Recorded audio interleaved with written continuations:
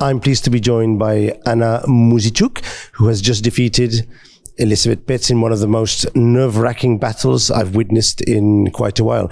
Anna, as I was saying before, up and down, Betts and Muzychuk, a really tough battle, but at some point, nerves prevailed and she blundered, queen takes e4.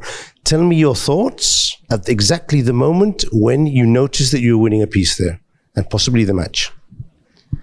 Actually, when I played queen f3, I kind of saw that idea, but when she played queen c6, I just rechecked everything because she had this knight b2 move, so yeah, I was lucky in that game. Did you think it was a blunder, or did you think maybe there's something there I'm missing? Yeah, that's why I was checking, because, okay, if it's winning the piece, I'm winning the game, otherwise not. And after queen e4, I saw her reaction. She was very surprised, so it was clear she blundered that. So did you expect such a tough match with Elizabeth?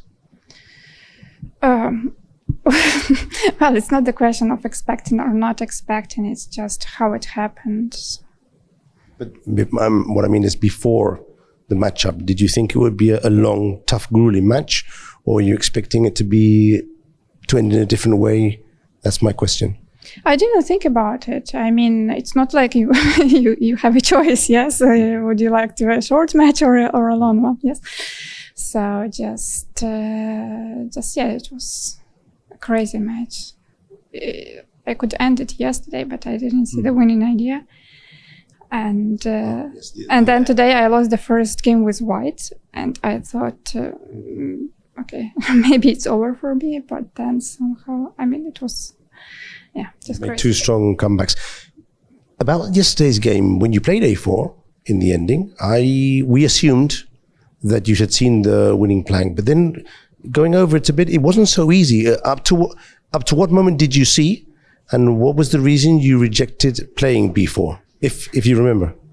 No, I mean, of course I saw the idea, because you play a4 with the idea to play b4, but I didn't see the next idea after bishop a4, b takes a3, bishop b3, that then I have this Zugzwang idea. Zugzwang idea. Yeah, so because otherwise it's a draw, and I don't know. I mean, when the king was on h6, I even thought that the king is on the edge of the board, but somehow I just couldn't make it. So I decided to play king e7, so that the only move is bishop to c6. Then king d6, the only move bishop e8, bishop c4, the only move bishop g6. So I thought that, okay, she makes three precise moves, and then it's a draw.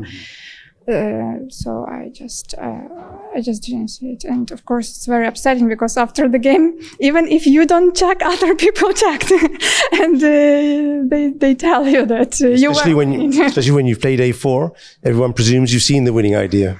I don't know. I mean, of course everybody is smart with the engines, yes, and they see, oh, it's made in I don't know, in 15 or whatever, and but.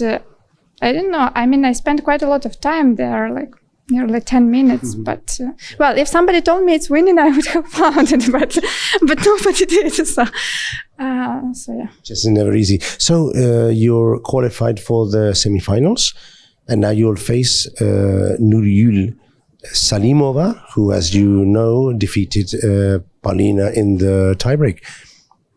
What about this match? Have you played with Salimova before? She said that both of you were very strong opponents. What do you think of her as a player and the matchup for semifinals?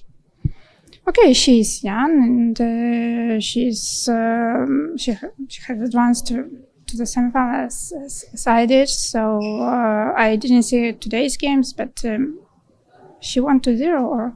The first game she could have lost. It was very, very tricky. Okay, I didn't see any. So we have played once. Last year at the European Club Cup, it was a draw, and okay, but she's much younger, so we didn't have a chance to play it at the youth tournaments or so on. So yeah, good player, and new match tomorrow. Congratulations and good luck tomorrow. Thanks.